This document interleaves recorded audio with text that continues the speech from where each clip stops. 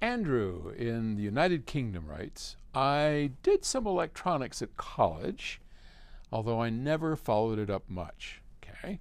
My quest is that a transformer is a difficult my question is that a transformer is a difficult component, sensitive to the frequencies in terms of its inductive reactance and output. And I've heard that what you hear is the transformer, not the valves, in terms of the sound characteristics. Can you comment on that? And why do they use a transformer in valve amps? And is the nature of the component more critical than the valve? Okay, all right, let me see if I can dissect that for you. What he's asking is,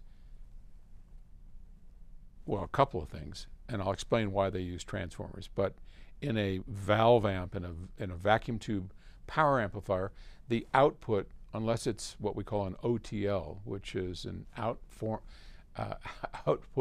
transformerless amplifier, which those are rare. So most tube amplifiers have output transformers, and they have that because vacuum tubes in general don't like low impedances. They don't work well in the low impedances. So a transformer has an input side and an output side. And on the input side, the windings are fairly high impedance. So the vacuum tube puts out its voltage into this high impedance, and at the output we get lower voltage coming out at lower impedance, which can drive a loudspeaker. Okay? So that's all well and good. Transformers definitely have a sound to them, without question. And so that's the reason why you need a transformer, is because most tubes can't handle the low impedance of a speaker. And so this transformer transforms impedance from high to low, and tubes are happy. And yes, it does make a sound. So, which one is more? A lot of that depends on the windings of the transformer and how it's actually built. Some manufacturers put, hundreds and hundreds of dollars into premium transformers that sound amazing.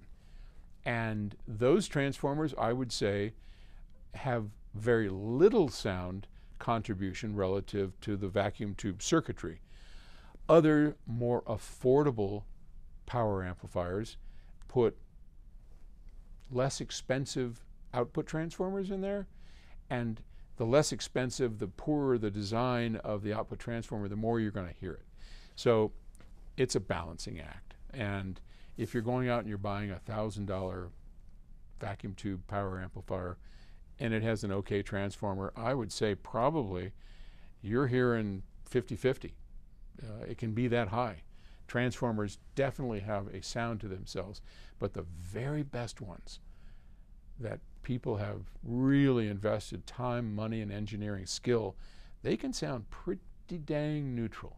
So yeah, like everything, know the brand, know the designer, and take that for what it's worth. All right? Thanks. Appreciate the question. Good luck.